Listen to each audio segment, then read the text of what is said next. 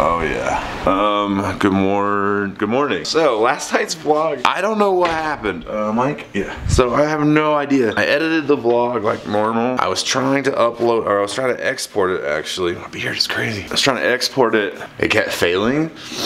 And then I rendered some files and did some just did some stuff. And then I just uploaded it, I didn't watch it again. And then when it went up on YouTube, cut off the last few minutes of the vlog and replaced it with some weird ass Dirty Urn wedding footage that I have no idea where it even came from. I can't even find that footage on my computer. So super weird, really don't know how it happened. It looks like I recorded over somebody else's wedding video with my VHS. A VHS, for some of you guys, is a tape we used to put in something called a VCR. Anyway, I have no idea how that happened, so I'm sorry.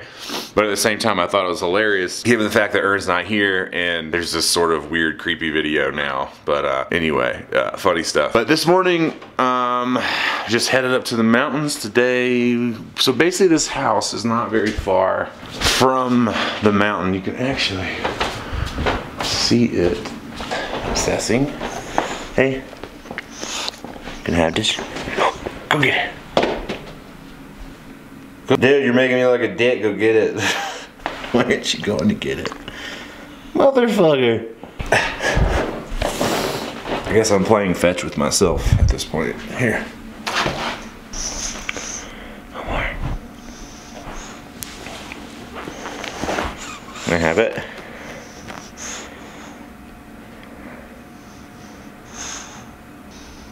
Can I have it?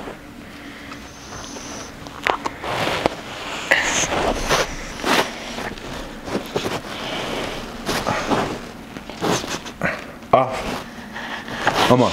Off.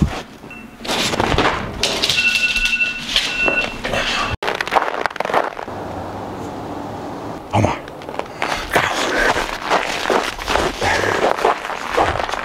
Yeah, this place is cool though. I found Airbnb last minute, and this is it. This place is only $125 a night, and it's pretty awesome.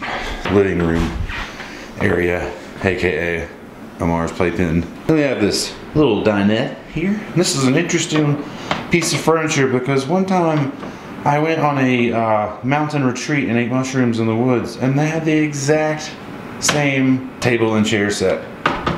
Kind of freaked me out. There's the kitchen, and there's this little area here, little dark game challenge. As you can already see, competition is heavy. Then you have this long hallway. It's kind of dark. There's lights. We have room number one.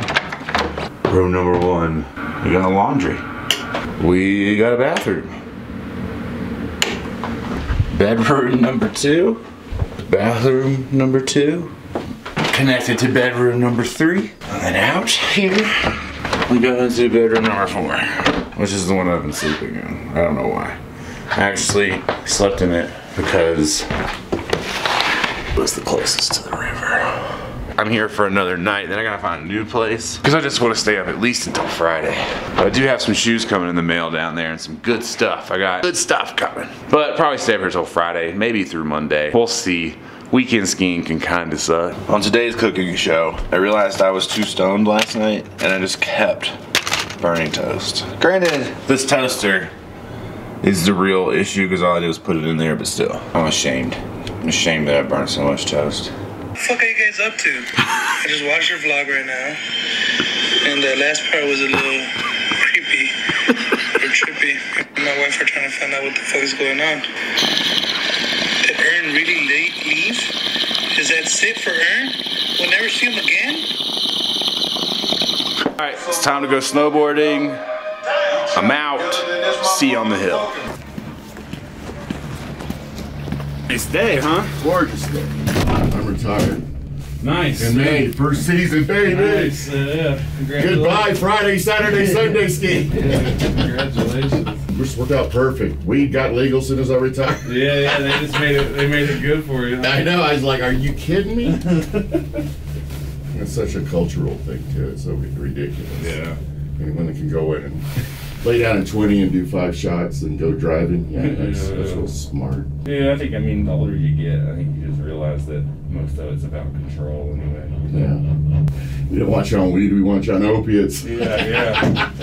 Yeah, I wanted to go. want you to pay the doctor. Exactly. We need to get rich. Before I left my gloves at the apartment, the people at Breckenridge have such a huge lost and found that they let me go through it and just pick out 2 gloves. So I got 2 different gloves for today. This one's kind of small, but.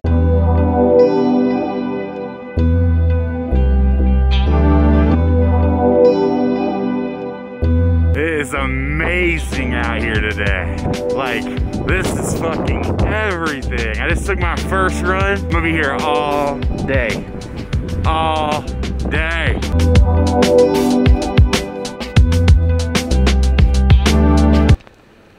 Because my GoPro stopped working for some reason. And this camera looks like shit, I think. This is real life, and we're living it right now.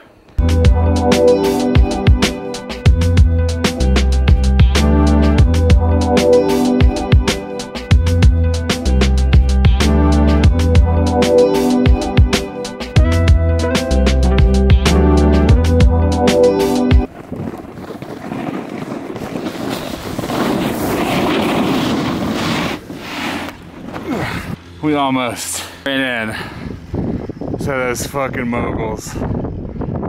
Oh, that was sketch.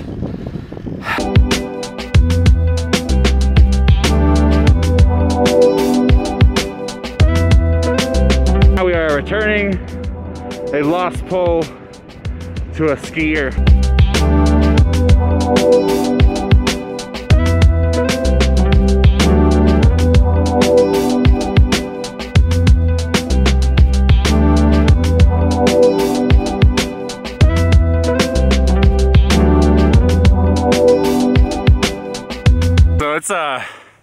It's amazing, dude. It's like, I don't know, it's like 1 o'clock maybe. Even that late, I don't think.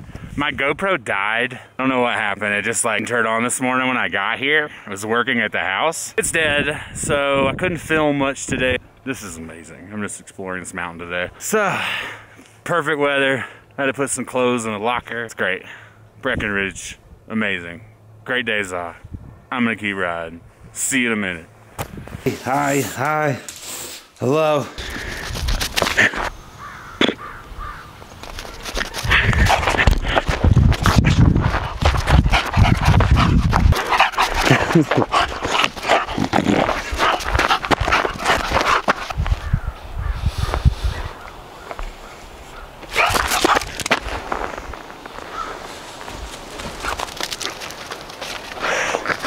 Okay. Oh my.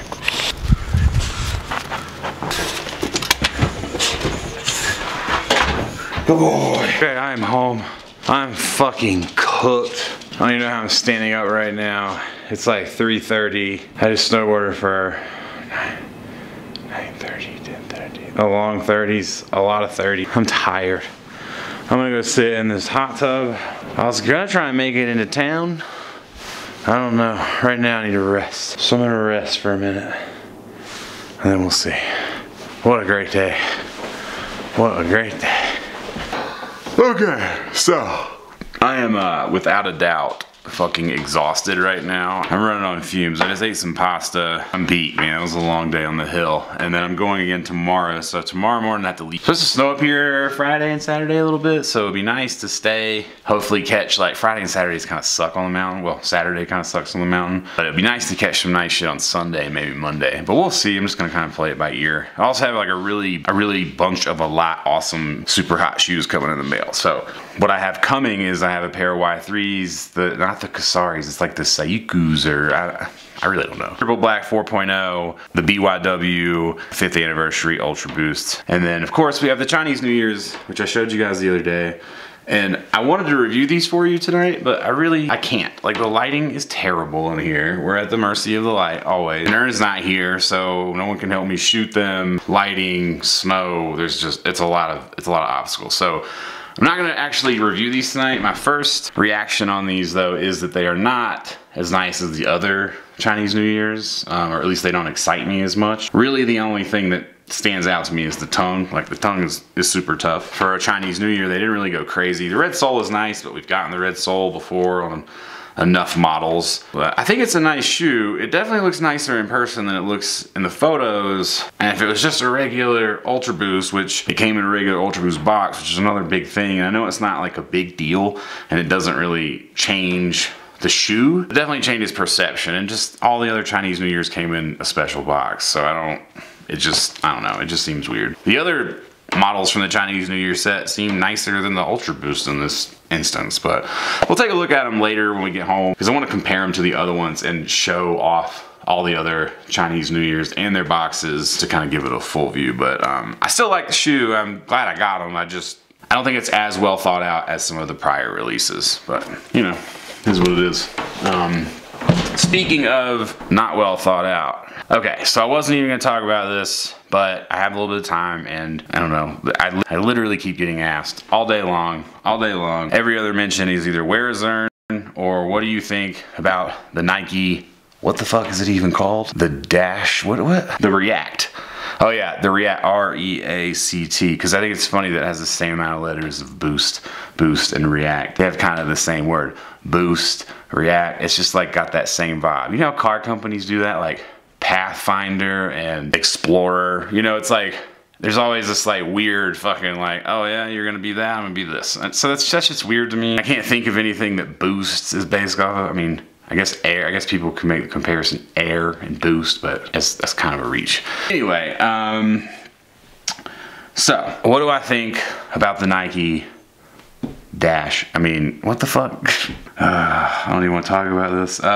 What do I think about the Nike React? I think that Nike, so for the people in the comments who are gonna already be commenting blindly and just saying I hate Nike no matter what, it's not the truth. It's really not the case. I've even said that I think the nicer shoe that is released or that they've done this year is the Paul George PlayStation. I think that's at least well thought out. But this shoe in particular kind of makes me feel like Nike is just, it makes Nike look weak to me. It makes it look like they're playing to Adidas's hand and trying to make, like the UltraBOOST got so popular, you know, they wanted to make their own version of it. And that's literally what this shoe looks like. I mean, it looks like an exact copy of an UltraBOOST with some little hints of an Alpha Bounce. And it's just like, it's not cool. Like it's not, and the color, the original colorway it's come out in does not look good. That's some disco shit all the way. I don't understand the little, the sole, like, yeah, the whole shoe, man. Like, they copied everything, like down to the marketing campaign of the shoe, like blowing up on like foam balls and shit. Like, it's just a straight up copy. I would love, not that I would love, I don't really give a fuck. If Nike came out with something that was new and innovative that I actually liked, like when I looked at it, I was like, oh, I like that shoe, we would have a different conversation. But that's not what they're doing here. Like, this is a literal copy of another shoe, and they're just trying to market it in their own way. Of course, diehard Nike, I mean, from a business perspective, like, yeah, they're gonna sell a shitload of them and make it worth their money, I'm sure. Diehard Nike fans that are gonna try that shoe before they'd ever even put on a Boost. So I get it, like I understand their position, but as far as like my perspective on the situation with Nike versus Adidas, or like what I prefer or whose creativity I'm even a little bit impressed with, Nike's not doing it for me. But that's been my preach the whole time. It's never been like burn Nike to the ground. It's the creativity is just kind of stopped, and that's some people's complaint about UltraBOOST. There's, you know, or even Adidas is like that their creativity. People can say they'll just put Boost on anything, but that's not even true. If you look at the DBZ collab, new models, none of them have Boost. I'm not a fan of any of them because they don't have Boost. I'm not saying that Nike shouldn't try to make something that's super comfortable, responsive, yada yada yada. There's been a lot of talk, you know, like this is going to be Nike's year, and a lot of people are gassed off the Off-White collab. Granted, this is not a retro, this is definitely a new model. I guess I just would expect them to come back with something different. Like, I respect the Vapor Max way more than I respect this shoe. It's down to everything, you know, maybe if it wasn't marketed this way, didn't have the same kind of naming, didn't have the exact same upper with the 1.0 looking toe box, steel cup, Boost, like, foam. The outsole is different, I'll give you that. It's not a Continental rubber outsole, but it looks like some sort of tire tread that maybe rolled through some cotton candy. To sum it up, it's like, I don't want to sit around and talk shit about Nike. Like, obviously it triggers a lot of people when I like express an opinion and be funny. You know, like I talk to you guys like I talk to all my friends. And if we're talking shit to each other about shoes or whatever, you know, I just kind of do it the same way. I just call it how I see it. And it just doesn't seem very creative. You know, even some of the shoes they're bringing back, the Nike 180 Comme des Garçons, looks like a Valentine's Day shoe. Everybody knows I love the Nike Air 180, but again, it's not creative.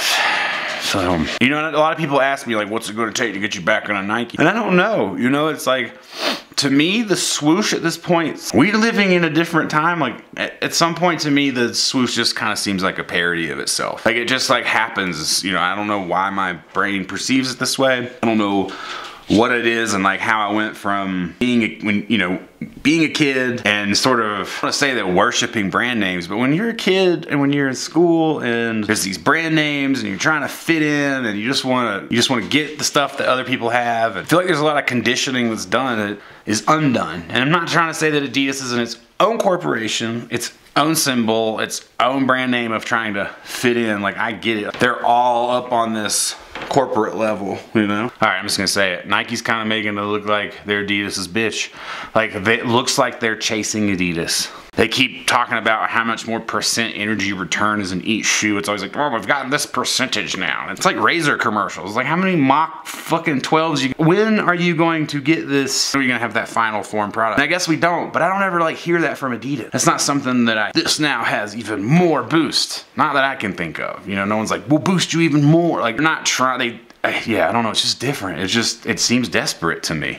People call it the UltraBOOST killer, which it can't be the UltraBOOST killer if it's the UltraBOOST copy. Some people say that I should try on these shoes and like give it a real comparison and that I'm just like too prideful or full of myself to do so. Not. If anyone wants to send me the shoe, I will try it on.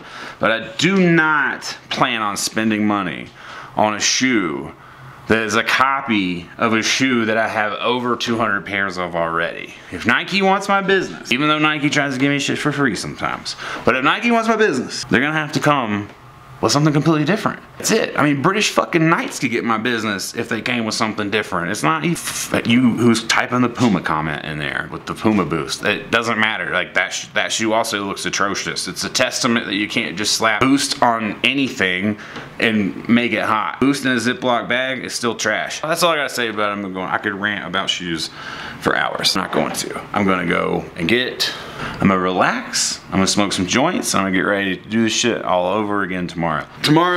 Sorry for not a lot of snowboard footage vlog. Sorry for not a lot of snowboard footage vlog.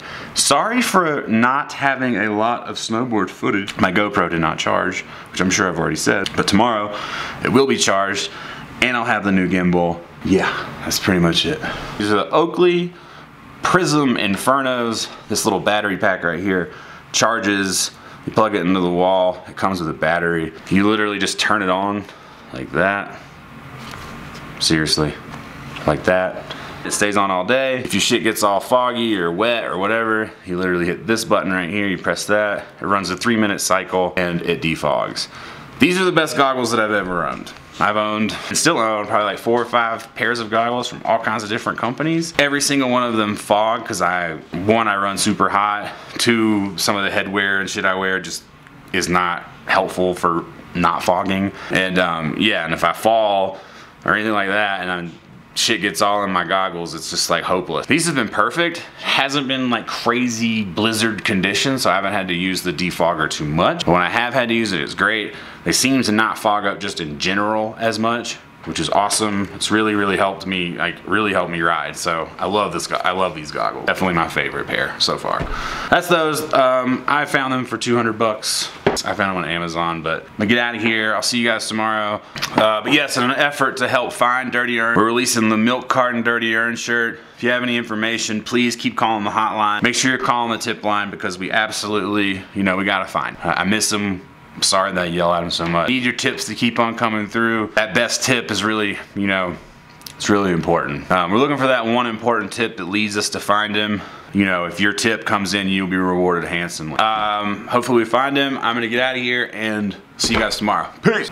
Peace.